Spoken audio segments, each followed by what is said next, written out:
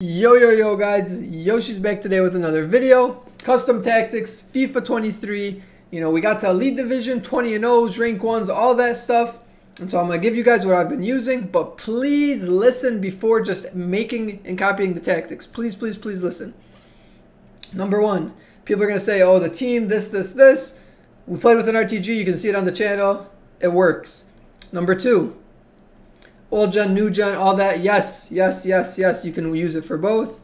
And number three, I will explain different ways because not everybody plays the same as me. And so I'm going to give you different things that you can do to adjust to your style of play. So please listen because I want you guys to all get rank 1s. And so without further ado, let's get into it. As you heard me say, I'm rocking the 4-2-2. You can see here, doesn't matter where you put it. I have it as my attacking spot. Does not matter, but that's where I put it.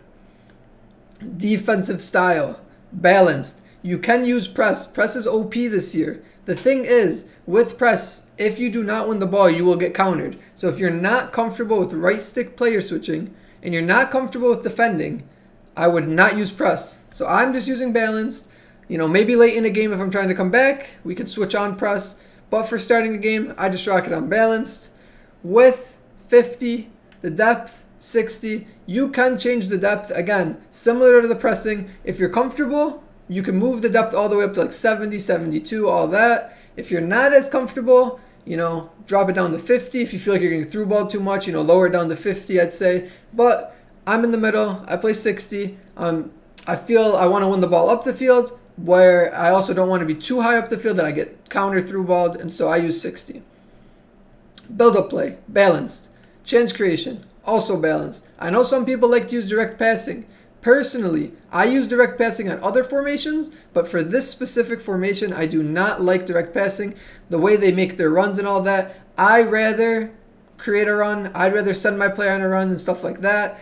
And a lot of times with direct passing, they might kind of just like run away. And the way the spacing of the 4-2-2 works, I don't really like the way direct passing works, so I use balanced. Width, 50.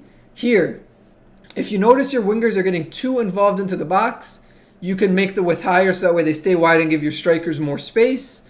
Personally, I like when they cut in a little bit because, sometimes they cut in, sometimes they don't. This gives you more of an attacking option or an extra pass or, changes things up so it's not just the same thing every time when you attack.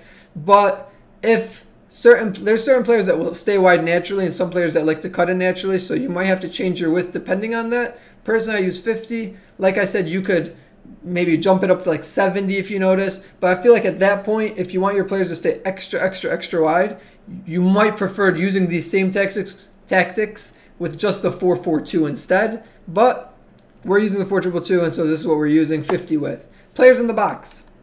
5. Corners. We put it on 1. We don't want to get countered off of the corner. Free kicks, you can also put on 1. I put it on 2, so you still don't get countered, but you still have an extra person up in the box, to create. Alright, so like I said, 4-2-2.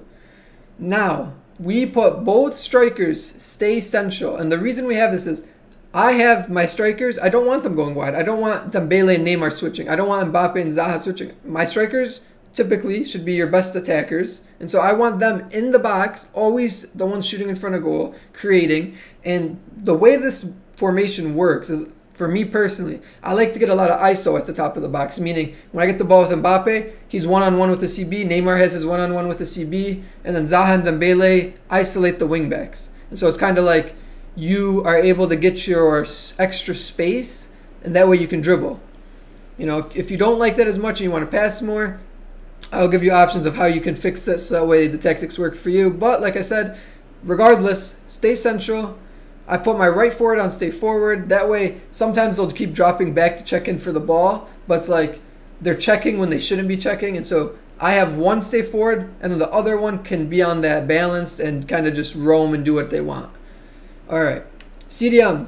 Your more attacking of the two CDMs, put on cut passing lanes, stay back while attacking, cover center, and this new thing called deep lying playmaker they added this year. And what this does is essentially when you have the ball, Renato in this case, because he's my attacking player, he'll find space to be open for a pass, making it easier for me to recycle the ball around the field. And so if you just have them on just balance. Sometimes they both just stay back and not really give you an option. But with this deep lying playmaker, he'll come up the field enough where he's not going into the box or anything, but he'll be up enough where like you always have that extra passing option if you need it.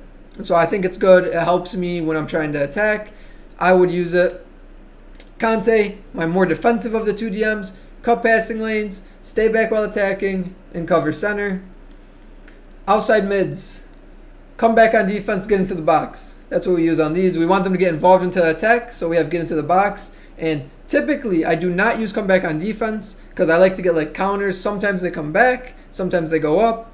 Personally, I play them come back on defense because when you get into those people that hold the ball a lot on you, or you have somebody that's overwhelming you with like 8 or 9, like full out going attack, it helps to have the extra defense. And so, they're fast enough where they can get back up the field quickly. So we rock come back on defense and get into the box now. It works. I would use it. Defense, everybody stay back while attacking. CBs are untouched. Wingbacks got switched to stay back. Goalie, if you notice your goalie never comes for the ball, if he's not coming out, you can switch this to comes for crosses right here. I just left it unbalanced for now. I haven't been having issues, so I'm just going to leave it like that.